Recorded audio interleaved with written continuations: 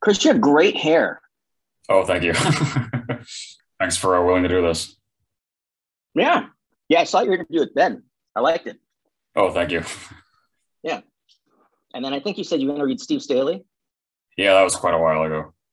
Yeah, I just had lunch with him yesterday. So it's Okay. one of my first like in-person hangouts like in forever. So I know that you went to University of Arizona and then Erica Schaefer got you into anime. Yeah. Yeah, she did. Yeah, she was a grad student. I was an undergrad, and the project was Nazca, Yeah. Blades of Fate.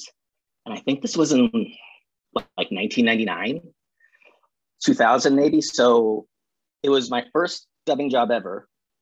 And it was also the producer's first dubbing job at the studio, or maybe first dubbing job too. It was New Generation Pictures. So, and Taliesin Jaffe was the one who was directing. Right. And I, first time meeting all these guys. And so there's no digital stuff going on. So it was tapes and there were no beeps to lead you into it. So everything was eyeballed. Like, they would just play it and then I would look and after watching it a few times, just know when to go. And I guess, Taliesin was like, I can't believe you've never done this before. And I guess I had a little bit of a knack for it, but it was a lot easier back then because things went so much slower. Mm-hmm. There was more time on the engineering side for them to set things up. So you had a little more time to process stuff. Now, with technology, you get so much more done in, 2 to 4 hours than you did back then. So it's changed like exponentially since I first started. Mm-hmm. How did you personally take to dubbing then at first? At first, yeah, I just felt like I had a knack for it. And also, since it was my first time dubbing, they would give me the tapes ahead of time on VHS, and I would watch it like, the night before. And I don't even think it was captured. There was no subtitles. It was just so I just watched Japanese, and I would have the script, and I would kind of look at it the night before to get a feel for what was going on. So I also had that going for me. Whereas now it's, sometimes I don't even know what I'm working on, and you don't know what you're doing until right before. So there's a lot more trust with the director in terms of them just giving you the guidance, because a lot of times, like if the director doesn't want to tell you the context because they don't think it's necessary, they don't tell you anything. They're just like, okay, you're really mad right now, or something like that. You just kind of have to go with it. Mm-hmm. I don't know if the credit was right, but even prior to that, was it true that you were a PA on as good as it gets? Yeah, that was my first job. I moved. Well, not my first job. I think it was my second job when I moved to LA. My first job was on Power Rangers. Oh, okay. As a PA, and then I worked on As Good as It Gets. Yeah, so that dates me. But yeah, I was like right. That was right after I moved to LA, and it was the year of El Nino, Mm-hmm. which was just a lot of rainstorms. And I remember, like as a PA, like you have to run stuff down to the stage and back to the office, and the lot would be flooded. So I'd be like higher than ankle deep in water in some points, like going back and forth to the stage, But it was interesting. And I think that's kind of when I decided that movies weren't anything as like a PA I wanted to continue to work in. Mm-hmm. Just because there was a lot of granted, this is probably a little bit of an extreme because it was Academy Award winning film and stuff, but there was so much importance put on things like making sure the soft drinks were cold enough when people went in to watch the dailies, which is like the footage they shot the day before. And it got to be something where like 30 people would go. So you're always getting pressure put on you for the most smallest things. And I was like, this isn't for me.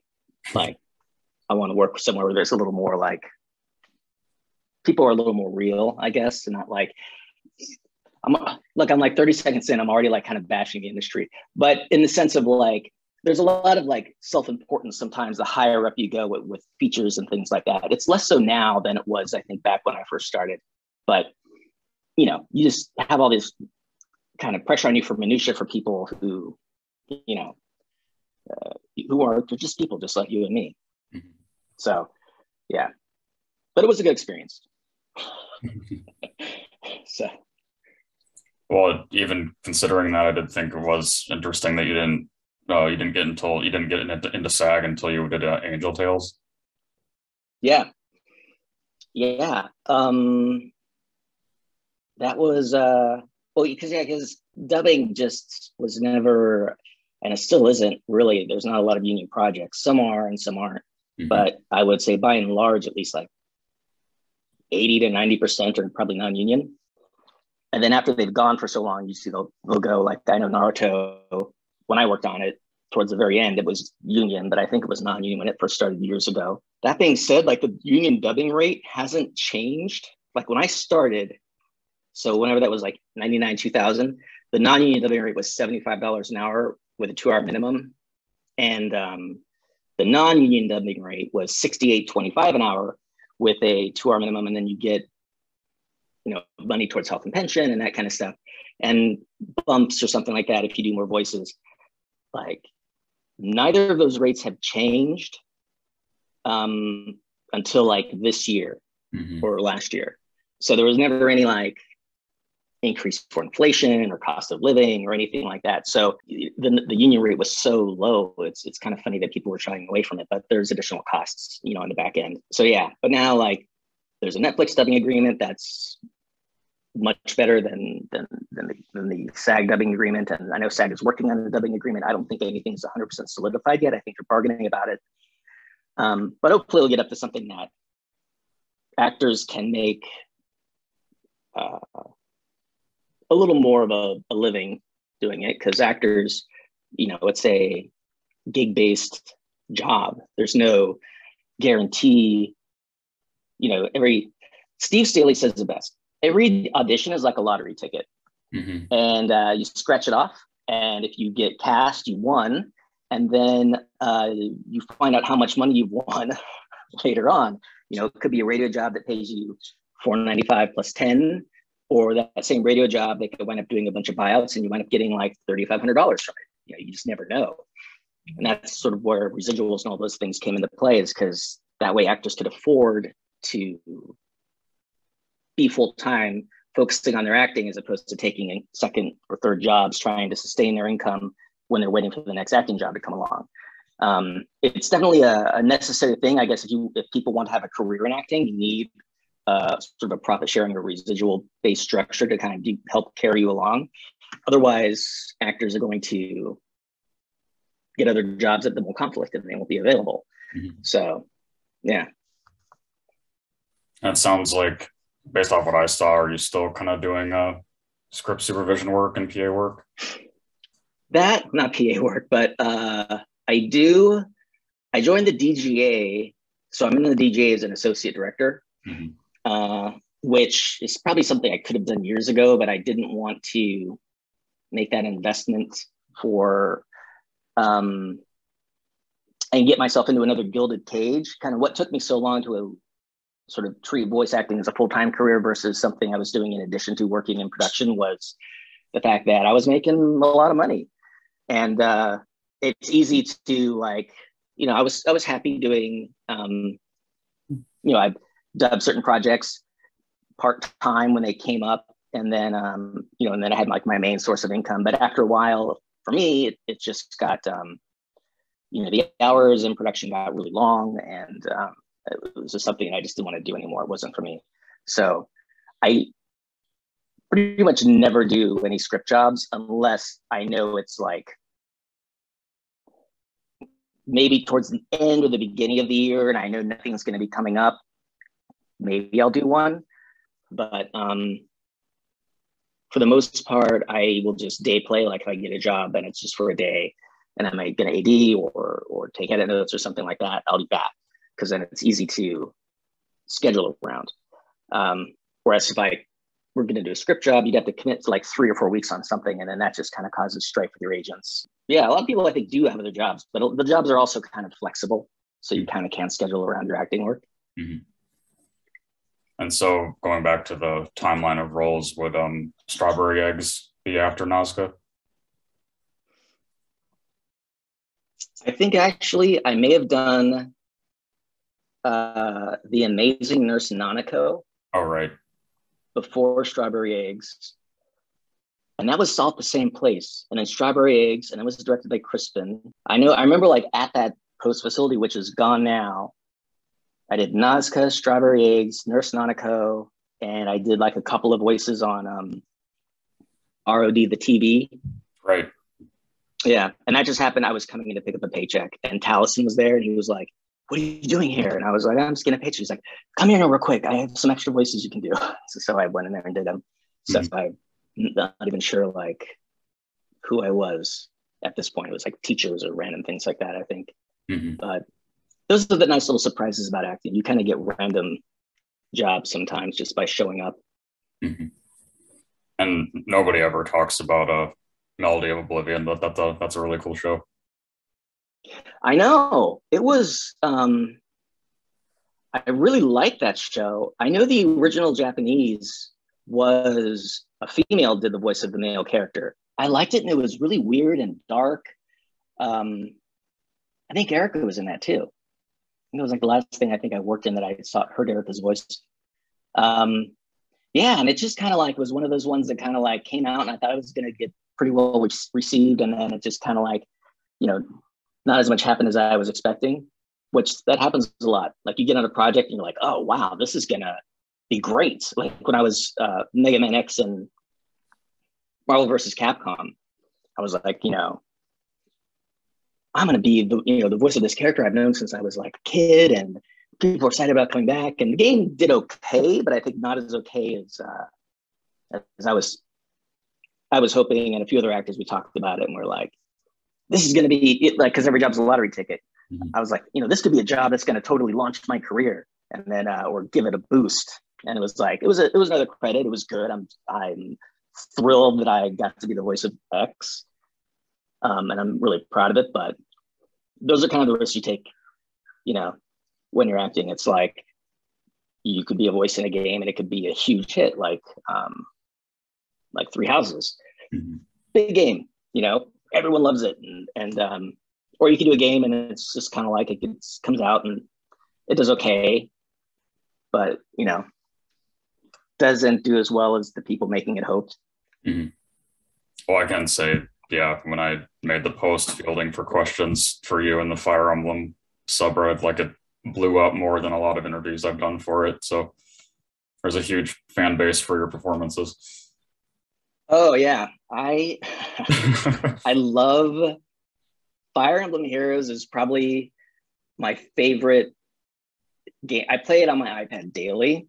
Okay. I've even told them when I've gone into sessions, I'm like, when I booked Keaton, which was a voice match, those sessions are really fun as an actor's perspective, because you go in and you're there for maybe 30 minutes, because you have like maybe 10 lines and nothing is matching. So you just go in and you experiment and you have fun and everyone has a good time and you leave. And so when I booked it, I immediately downloaded the game and started messing with it, just so I kind of knew about the game and what the job is going to be like, that kind of stuff. And I just kind of got hooked. And then when my character dropped, ego kind of got in there. So of course I had to like play Keaton, and then another Keaton came up. And the Fire Emblem fans are so nice.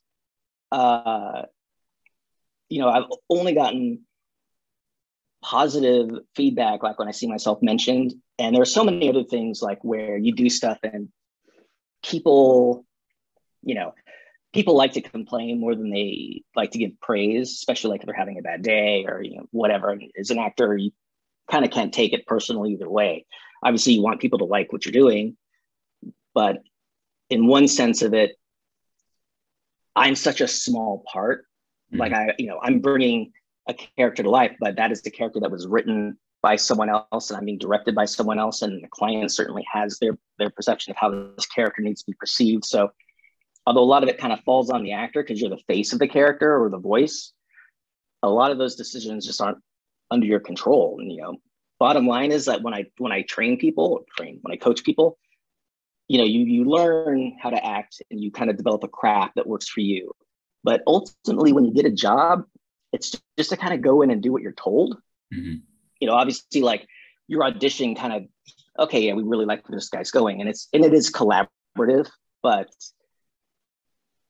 sessions in a way, that's a lot of money's being spent. They want to make the most out of their time. And ultimately, like the director's going to be like, this is what we want. And then you do it.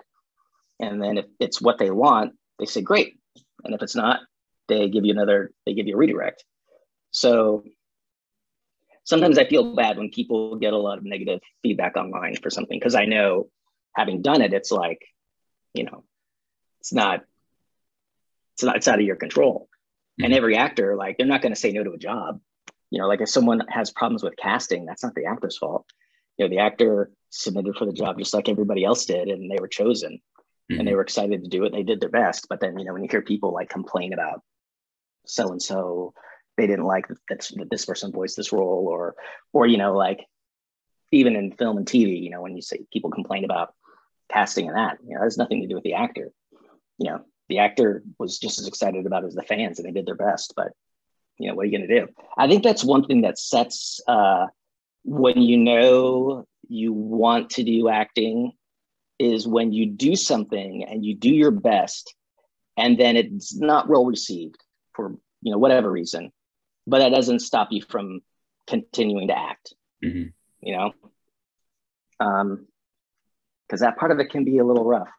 Like I remember when Dan Hibiki first came out in 4, there was a little bit of like a thing where, there was links and some people were like, this guy sucks. He doesn't sound like Dan. And then other people were like, I think he's good. It was just back and forth. And the thing was, like, I didn't even know I was Dan until like I was in the booth. Like I, auditioned for a part in a game that I didn't even know the name of. And then they're like, hey, we're going to cast you in this character. Great. And I go in and they like show me the picture. And I'm like, you want my voice to come out of this guy's body? Like I was like, he's huge. And they were like, yeah. And I was like, okay. And I was like, so I'm going to be Dan. And then actually, I didn't know as much about Dan. Like I knew the character, but I didn't really know a lot of his history and like the fact that he was a joke character, and his gi was pink because he put it in, with his red clothes, like all that stuff I kind of learned when I was recording it. Like I just knew he was a character in Street Fighter, but I wasn't, that was one of those games that like I played casually, but I didn't get into the, the lore of it, because I'm not good at video games. Oh.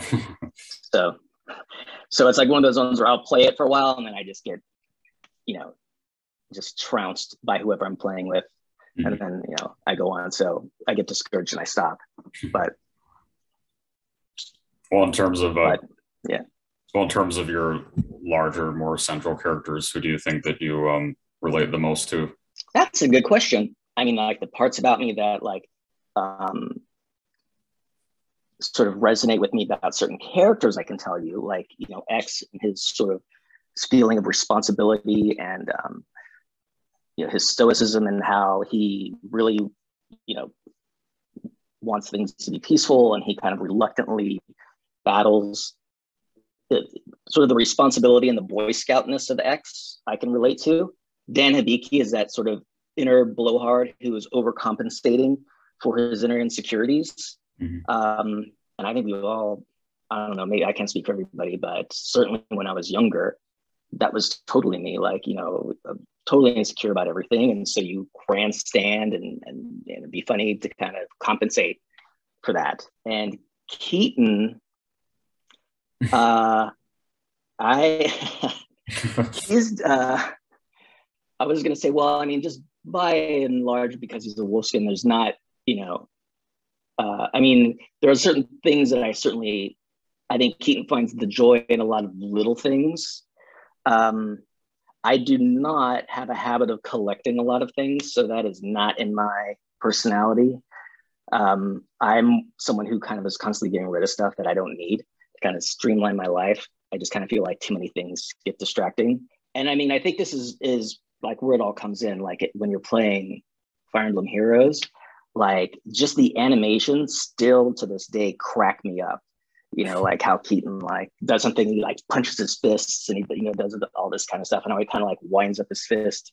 Like there's so many like cute things that he does that also I think, you know, coincide like with the performance I'm putting in, which I didn't even know that's how it was going to look. But that was, you know, in part from the direction I got from the client and from the director, that I think it kind of is a nice perfect storm where it kind of became a good character. That being said, I think Keaton is someone who is always in the moment, and doesn't really think a lot about the past or the future. Now, granted, I did not play the original Fire Emblem game that he was in, so I don't know. I didn't play for that game, so I don't kind of know all the nuances about it. I just know what I read, and then how I kind of perceive him in this game. So that part of me is definitely in there. Like, you know, I guess all animals are kind of like that in a sense. Like dogs, like they're very present. Dogs don't really worry about the past or the future. They just kind of focus on the here and now. But also he's very he gets very excited about little things. And I think that's something I do too. I'm like someone who gets really into novelty. Like if something is new, I don't know if you're like this, but like I saw Fruity Pebbles ice cream the other day and I was like, I have to buy this because it's Fruity Pebbles ice cream. So I get really excited about random stuff like that. I will say Keaton's probably the dearest to my heart just because it has so many fans. And I'm so relieved that so many people contact me saying that they enjoyed the character and playing the character. And that's always something that's good to hear because that's ultimately what, you know, we're all here for. Is I'm here to give something to people who play it and for them to have a good time. That's what everybody wants. Well, yeah. You probably have more affinity with Keaton over Shannan then, or is it kind of equal? It's kind of equal. Shannan is someone who they brought me in, and so I only knew what they told me in the session. You know, so he also is someone who's very stoic, and I kind of got like his someone who has a tremendous sense of responsibility. He failed at a few things, and he feels like he's doing penance for it. Like these are all just things like got thrown at me in the 30 minutes I had to do the recording. So sort of what I put together with that was like, this is someone who has kind of very protective big brother inclinations. I think and like I said, like when I was told about this version of Fire Emblem, was this ever dubbed in English, this original game? Because I don't think it was, or was it? Yeah. So, because they said, yeah, you're not voice matching anybody. This one never got dubbed into English, but this is kind of how he's like. So how I translated that in my head was, you know, I'm like, well, this guy sounds like somebody who takes a lot of responsibility, not only for himself, but for other people and the protection of other people. And I have a lot of big brother tendencies in general. Like, you know, I am an older brother, but like when I meet people who are less experienced than me or younger than me, you know, like I will, and they're starting out, I have a tendency to kind of mentor them as much as they're willing to let me and be like, hey, you know, don't do it this way because it'll waste your time. Like do it this way. And so I have a tendency to, I think, I have a nurturing side that comes out. And I think that kind of comes out with Shannan, although I think he also carries a lot of weight on his shoulders in terms of past regrets that I think probably would be helpful if he let go of. Sometimes I think he's a little rooted in the past. So that's everything I kind of grokked from the 30-minute session that I had voicing Shannan. That being said, his weapon is great. Yeah, I think the highest rated question, I guess, was like, who do you think is more attractive between them? Keaton and Shannan? Yeah. All right. Original Keaton, like do you know who Adamant is, like from the 80s? Yeah. He totally has that like Adamant rocker vibe. Like the whole outfit screams. He's like in those pleather pants and that like kind of romantic kind of pirate kind of shirt thing. I definitely think Keaton has the sexier outfit of the two. Shannan, he is very traditional and conservative in his dress. Mm-hmm. He looks like he would win any push-up contest, though. But I would have to vote for Keaton because he has that like 80s glam rock vibe going on. Yeah. Yeah. Keaton's got a great outfit. New Year's Keaton is adorable too, but and the art is great. I know it's two different artists. The art is great for both of them, but original Keaton, leather pants, great hair. You know, you can't beat it. Mm-hmm. Is there this might be obvious considering how short the sessions are, but is there any like favorite lines that you have that you remember for both of them? Or sometimes it's hard to remember stuff that I don't see later on. Like I remember moments sometimes where I've done things. Like there was one time I did something in strawberry eggs, and this was still I was really new, and it was some big emotional line, and I did it, and like as soon as I did it, like my whole body filled with chills, and Kristen was like, wow. But what I said, no clue. With Keaton, one of the things, I mean, it's reminded me because it always pops up and he's like, I guess. And I say that like that all the time in real life anyway. I never really realized it until I heard it recorded and played back. Yeah, I think Keaton has more memorable lines just because they're funnier. It's hard sometimes when you do so much stuff, and I have not done nearly as much stuff as some of my contemporaries, but you know, like sometimes I will go to my IMDb page and there'll be a credit for something, and will have no memory of doing it. And maybe that's part of it is because they probably never told me the real name of the project. One thing I thought was cool was when I was the voice of the dung beetle in Hunter x Hunter. Right. That will always stick in my mind because my nephew, I couldn't wait to tell him that I was just running on a giant ball of poop, and you know, because he was like 5 at the time. So I was like, my nephew's gonna flip his lid when he finds out about this. Mm-hmm.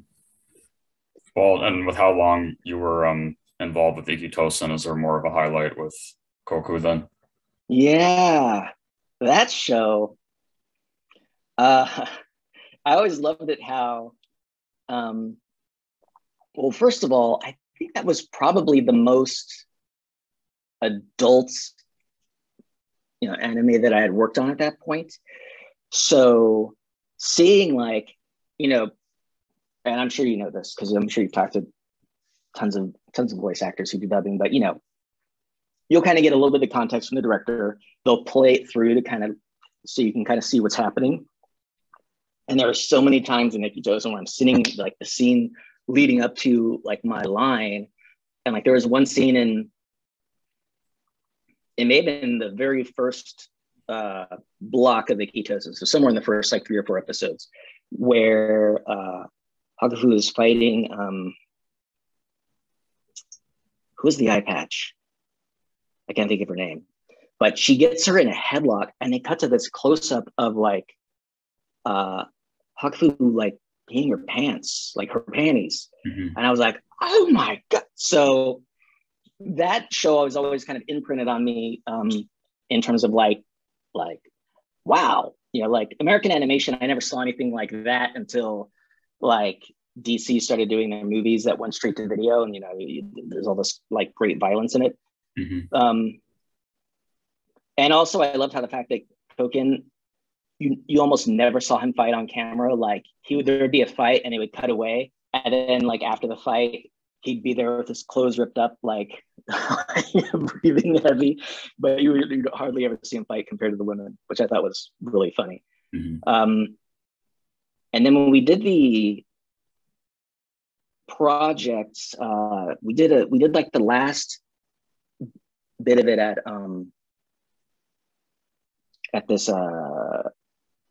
the studio. What is it called? Secret Headquarters. But we did like DVD commentary. Mm-hmm. So we were kind of talking about all the stuff that happened. And, you know, I remember like when we were going to do the second block of Ikki Tousen, the producers, New Generation, who had originally done the first one, they had a client that, and I think the property changed hands to a different client between like the first set and the second set.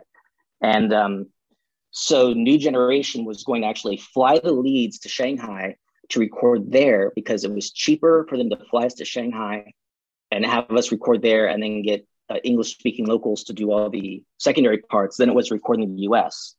And then, and it got to the point where they could do that and they would make barely a profit, like hardly any money. And then they got underbid by someone else, and that's why it wound up being done in New York or something like that. So I remember we were talking about that, but also we did one of the commentaries where I think it was the movie. It was like I think the last, it was like an hour and a half movie special, and the producer was like, "Hey, this this movie is so kind of out there compared to the rest of the show." He's like, "I think we should just kind of like drink while we watch the DVD commentary, while we do the DVD commentary."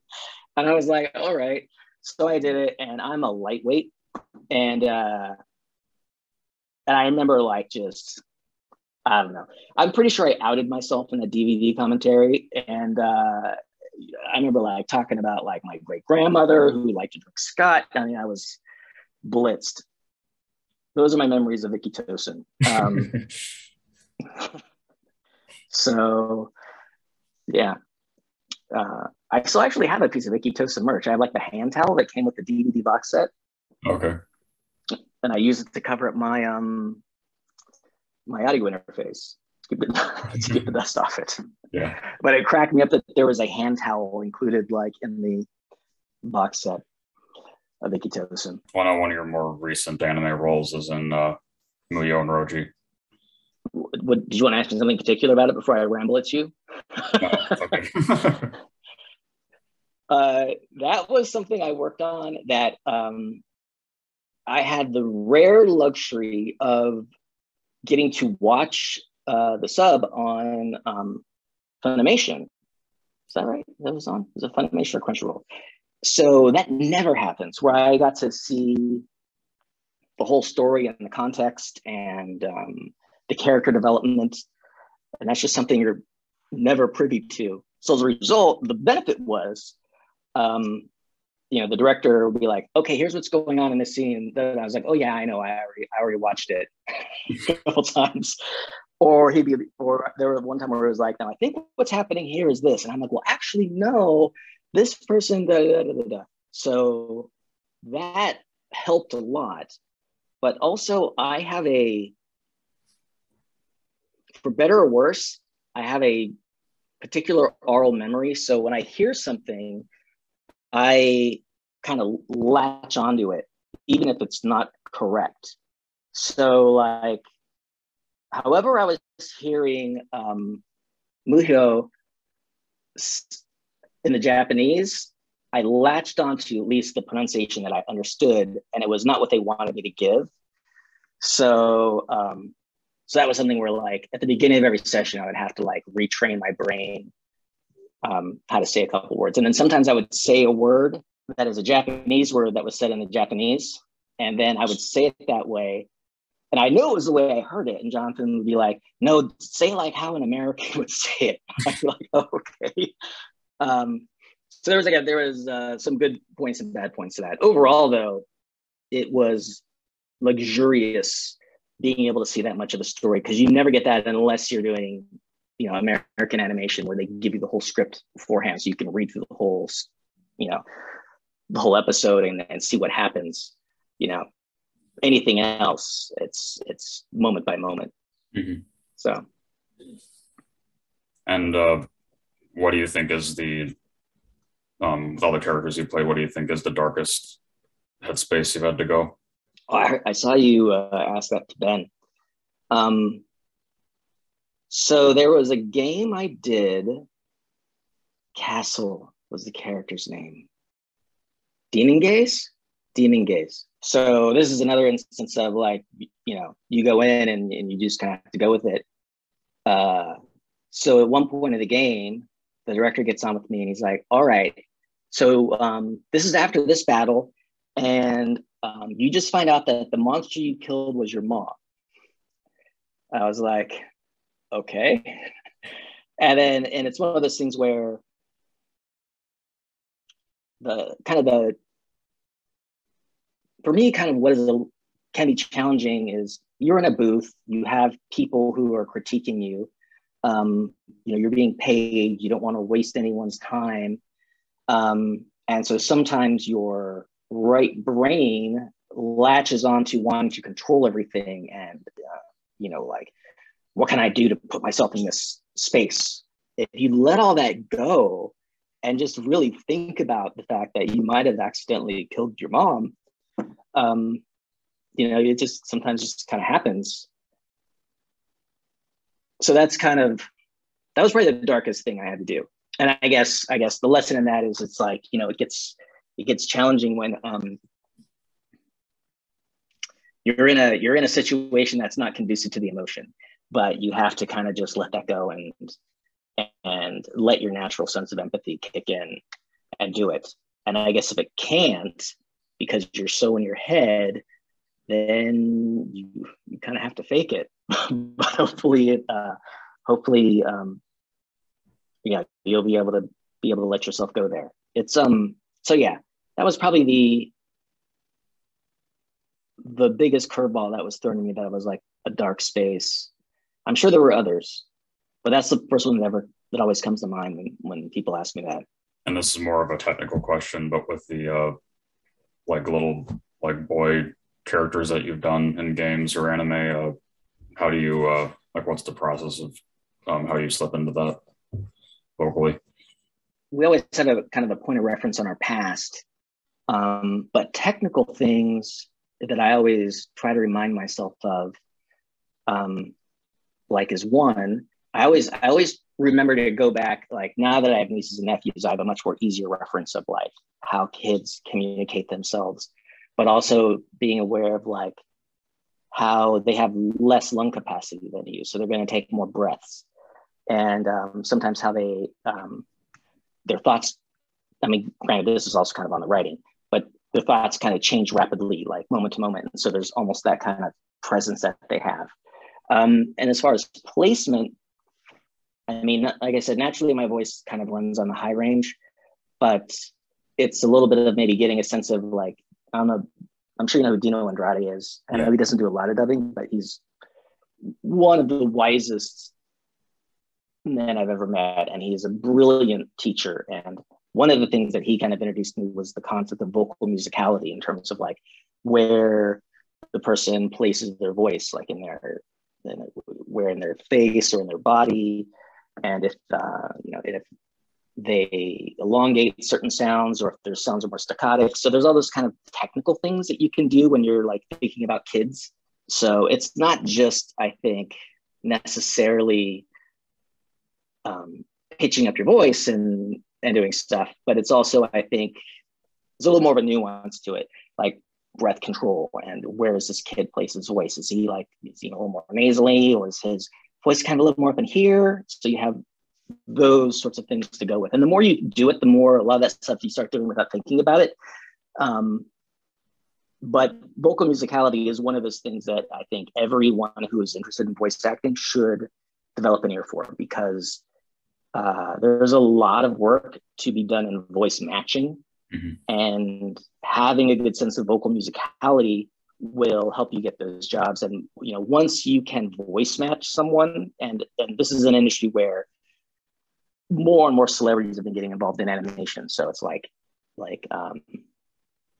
if you are someone who want to become a voice actor and you have an ear for that, that will give you a huge advantage. Like if a movie comes out, I don't know why the movie Trolls is with Justin Timberlake comes into mind, but if you can voice match Justin Timberlake in that movie, and I remember this because I could at the time, and then you tell your agent, you send your agent a copy of, you voice match and be like, hey, I can voice match this person. And then your agent will know, hey, I can, when this goes to, and it's like, there could be an amusement park ride with that voice, or, a TV spinoff or a toy, you could all of a sudden become the go-to person for that. And it's almost like getting free work in a sense. You don't have to audition for it. Once you kind of are known as the person who can voice, Legolas, mm-hmm. Whenever Orlando Bloom doesn't want to do it, they call you. that is probably people who are passionate about animation. That's the best piece of advice I can give them, on top of learning how to act.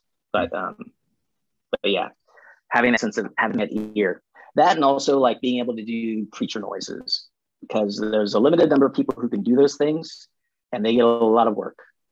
And sooner or later, like if you're young, those people are going to retire, and they're going and they're going to need someone else who can do dog sounds and alien sounds and creature sounds. So, well, I would think that maybe the single case where you had to get the lowest point in your range was the little bit that you did with a subtilizer and Sword Art Online. Oh yeah, and even then, that was, and then Great Tune wound up taking that over.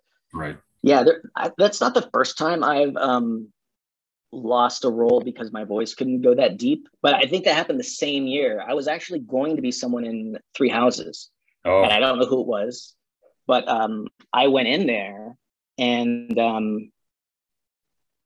I could not sound as old as I needed to sound, and I certainly, and even if I could, it probably wouldn't have been healthy for me to do that to my voice 4 hours at a time for however many sessions.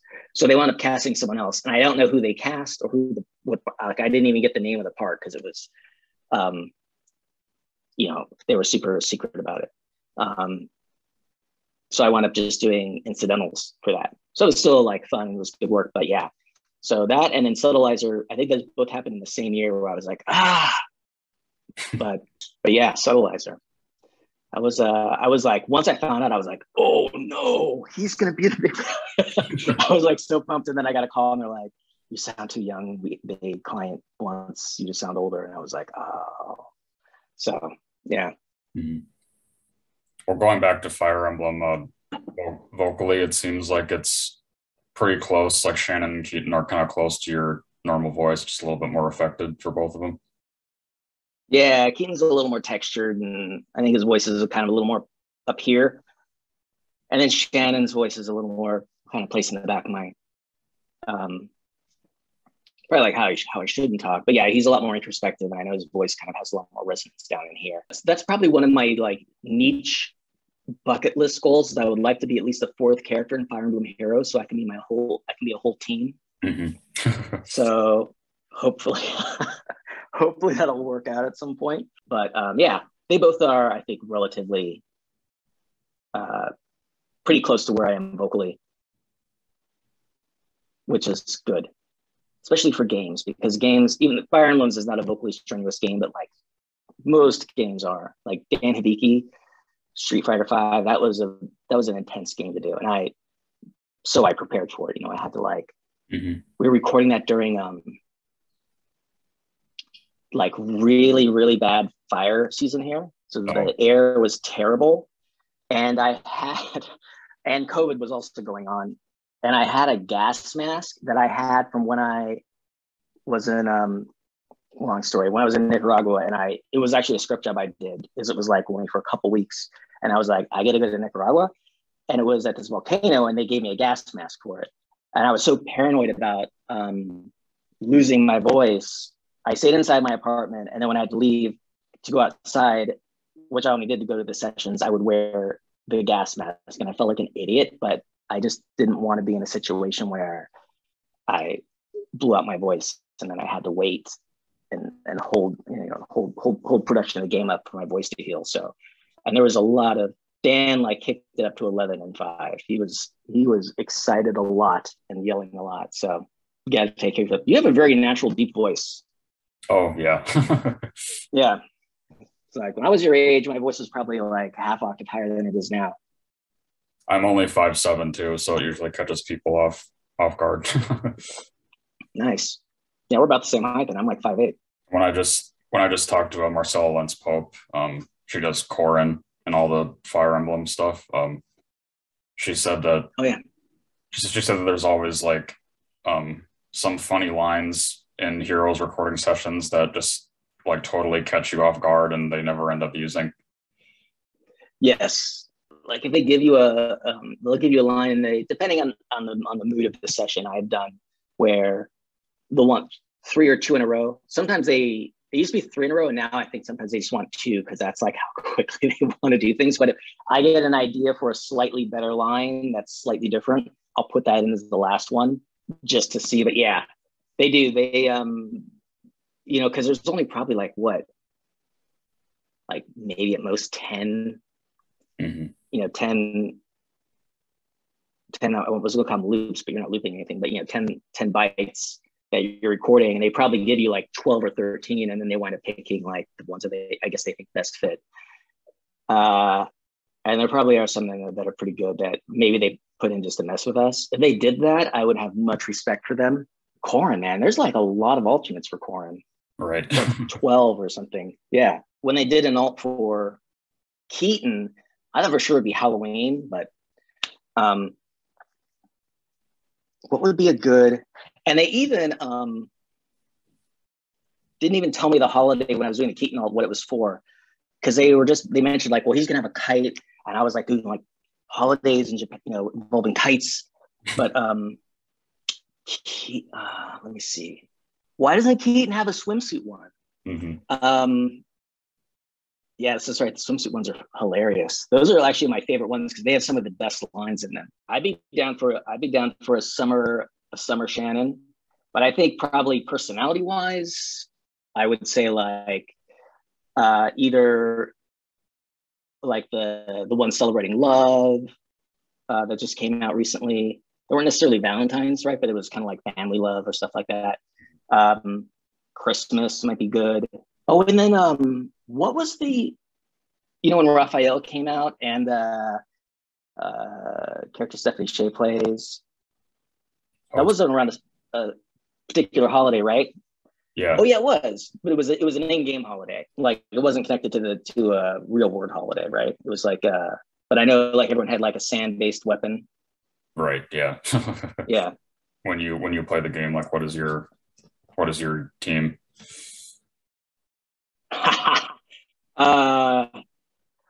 Well, all right. I've gotten all the characters I've gotten them all maxed out. One of the things that drives me crazy is Hegemon Husk Eelgard. She's way too overpowered. So I actually started like respecking all the characters I like with things that will debuff her, because it would just drive me crazy if I would have the wrong team in there and then she would just come in and just destroy everybody. I am influenced by sometimes my relationship with the voice actor how well I know them. Yeah. So like Zach Rice is a good friend. So Raphael is maxed out. I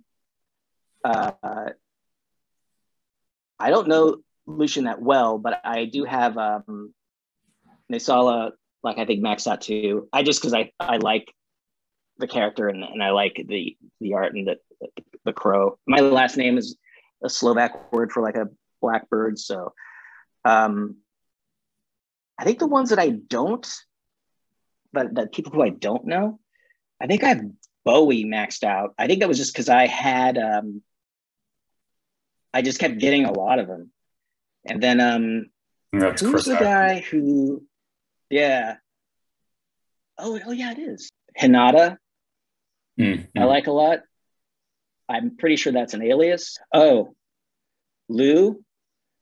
But that's also because I know Michael Johnson. We did series once tonight. He's a really sweet guy. Yeah, Eli Wood. He has the Ice Lance, and that is like a Hegemon Husk killer. So he's someone who I'm working on. Oh, and that's Yuri. Yeah. I have that with like Panic Smoke, Guard, Swift Sparrow 3, Ruptured Sky. So yeah. I think if I could play another character, I'd want it to be a tome character or a staff character. Okay. Yes. I'm gonna put that out there. Yeah, what do you like to play in the game? Or do you have a particular weapon style you like to use? Or I generally default to beasts sometimes. I'll just play all beasts. I think they're like really overpowered, but all of the like fallen or dark versions of characters. Those are really cool. Yeah. Yeah. Yeah, I like Fallen. Yeah, Fallen Corrin's really strong. Yeah, all the Fallen people are really really strong, and I like the little purple fire like animation on all of them too. That's cool. Yeah, it'd be cool to see Shannan or Keaton have a evil version. Ooh, yes, Fallen Shannon. That'd be crazy because he's such an inherently good person. Fallen Keaton would kind of make me feel a little sad, but yeah, he would look crazy with like the however they animated the purple fire on him. Mm-hmm. I wonder if they do it. If they did that, if they do a Fallen Keaton and a Fallen Caden. Oh just yeah. to like have yeah. So I guess like with the most recent credit on IMDb is doing additional voices on the FF7 remake. Oh yeah. I did that. Here's another thing too. For anyone who wants to get into voice acting, I always tell everyone, be nice to everyone. I got that job from, I was teaching voice acting at a studio, and one of the engineers who was working there, who also was getting into voice acting, he was helping out with casting of that. And he was the one who was instrumental in getting me that job. And I did that like right at the end of the year, I remember. And that was a super, super fun job. But I think almost doing incidentals is probably the most challenging job, because when you're like a main, you have one character to focus on.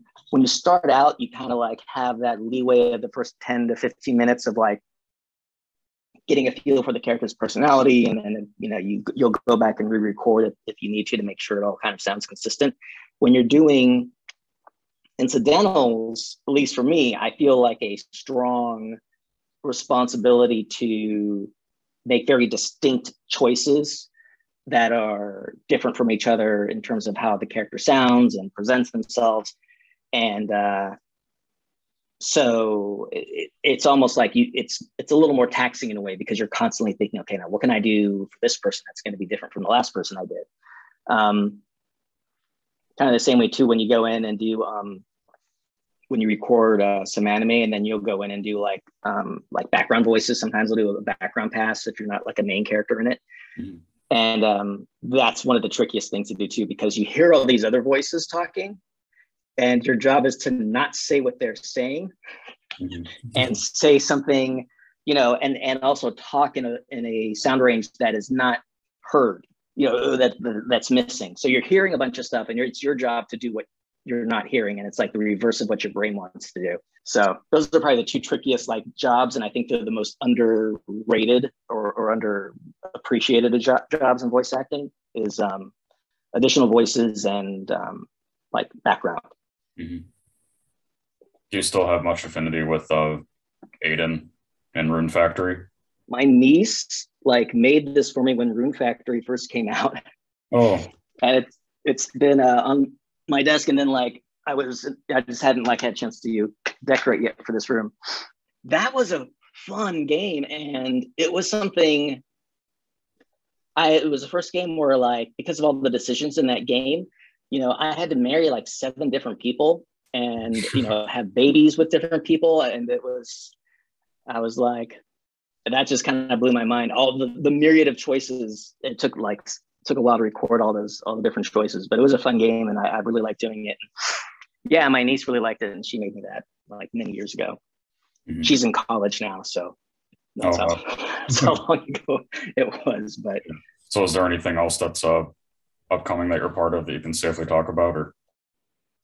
No, it's I get it, and also it's annoying. I totally understand that. If you have a project, you want to have the creative control over it, and you want to have the control of the information.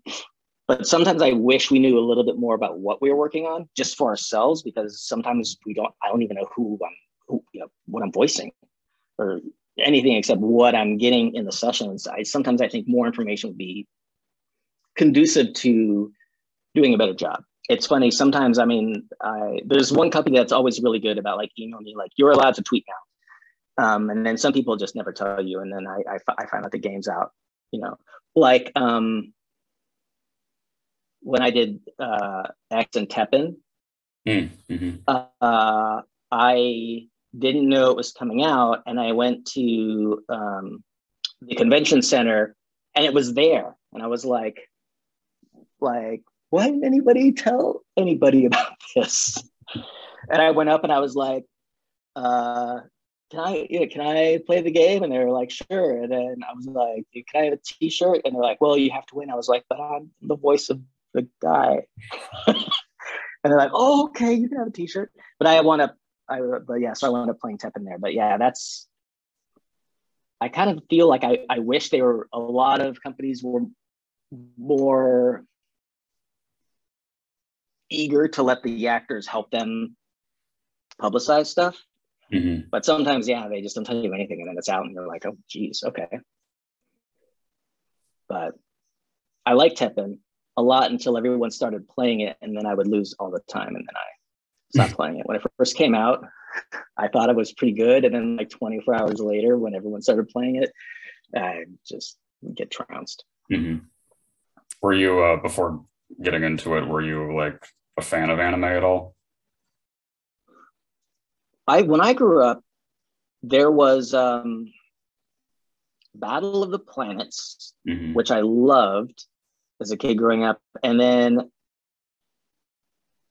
I never really got into Speed Racer, and I think mostly because it just didn't involve giant robots and, that kind of stuff. And then Robotech came out after that. So I was into anime and into those series. And of course, like when Akira came out, I watched that.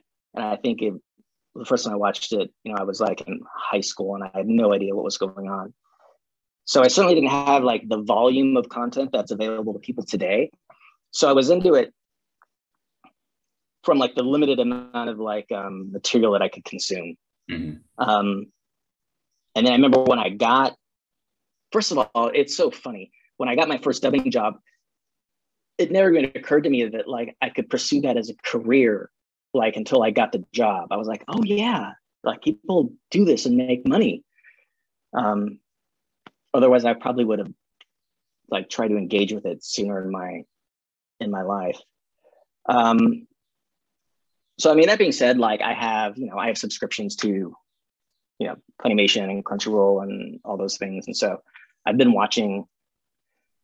And I'm one of those people too who I get into a show and I will just watch it constantly, and then something will interrupt my life and then I'll forget and then I need to get back on. So like I was watching My Hero Academia and then I stopped because I wound up having to leave town and I need to go back and pick that up. And the main character, I mean, it's a well written and I love the voice for it. It's just he has a very like pure and honest quality to his voice that I like. So, and I like how his version of the abilities are different from All Might's. So yeah, that's a good one. Yeah, I thought there was something else I was watching too, though, that was a little more dark. But yeah, for me, it's really, and for a lot of people too, but I don't know, maybe if it wasn't for certain anime series, I'm not sure if it would have made me feel like comfortable with realizing that I was gay growing up. So yeah, yeah, I didn't have that growing up. I mean, yeah, I think I like that there's a lot more visibility of those things. Like I remember, obviously this technically it is an anime, it's American made, but when I was watching Avatar, which I like, if I meet any friend who has not watched Avatar: The Legend of Korra, I kind of force them to watch it because I just think it has so many beautiful storytelling points in it, and it covers a lot of things about love and and then the last scene in Korra, which I did not see coming, where Korra and what's her name? Anyway, so it kind of shows that Korra is bi or something like that. I was like, I was so pumped that that was on a Nickelodeon show. I'm glad, it makes me glad that that material is out there now, because I can't think of anything that I had growing up that kind of helped me come to terms with my sexuality or anything like that. Mm-hmm. So, but I have, heard stories about, people saying like, oh yeah, this character or this or that. I don't know if I've done any characters that have helped people. If I did, that'd be awesome. But off the top of my head, I can't think of any. But I'm glad that like that's where storytelling is going. Right. It shows a wide, because it often kind of gets confined to like one group's perception of the world, and that's just not how things are. Mm-hmm. Yeah. So, some people there's people in the sub and me too, or would you be willing to do some like specific funny lines as Shannan and Keaton? If I like, yeah. Okay, I'll just type them out here. Fruity Pebble ice cream. We don't have that in the mountains. So, will you share your Fruity Pebble ice cream with me? There we go. So my final question is always asking, what do you want your legacy to be? Oh, geez, I don't know. It's, I mean, in a lot of ways, I am happy with what I've done so far. I mean, I didn't think, obviously, here's another thing I always tell everybody too, like if you want to get into voice acting, you will be much, much more successful if you view yourself as a business person first. The people who view themselves as business people work more often than people who view themselves as artists or actors or storytellers, because it's like 90% running your own business. So that being said, I've had my moments where I've been good at that and moments where I have not. I'm like, if I were to die tomorrow, hopefully that wouldn't happen, but the fact that I've been like, I've had 3 or 4 characters I can name, like X, Hibiki, Keaton, Shannan. The fact that I've been 4 characters with varying degrees of, notoriety or that people know, that's probably a lot more than I thought I'd ever do. Like I never thought in a million years I'd be the voice of Dan Hibiki, let alone Megaman X, let alone like get involved in a franchise that has such a strong and like powerful and welcoming fan base to the Fire Emblem series. So for that, I'm very grateful, and hopefully I'll continue to do more jobs that will, that I'll be proud of and that people will like. But geez, no matter what you do in 100 years from now, no one's really going to know. So I think it's honestly the more I can do to positively impact a person's life, whether that is, helping them get an agent or just being a good listener, giving someone advice, that's more important to me than being famous or booking, or being the, would I love to be the voice of Spider-Man? Yes. I have been, sounds strong to say, but I have been in love with Spider-Man. This is like, when I was a kid, I had the equivalent of a Barbie doll that was Spider-Man that I took with me everywhere. He was like, I don't know, my imaginary big brother or something. So yes, like as a career high, if I was the voice of Spider-Man in anything, that would be a huge bucket list thing for me. But at the end of the day, like I said, like 100 years from now, like I'll be one of like many, many lucky people who got to voice Spider-Man or voice X.